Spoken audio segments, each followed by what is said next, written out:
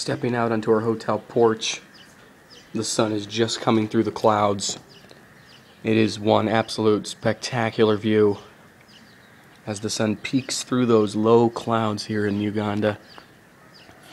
I mean, it's pretty amazing looking around and seeing. Basically, we're basically fenced in with barbed wire in this hotel. And then you've got a neighboring hotel over there, that big building, and then some wreckage from a building collapse, and then a beautiful, spectacular view of the sun popping through the clouds. If I can describe it to you any way, I can't. It's impossible. So, there is the view, right there.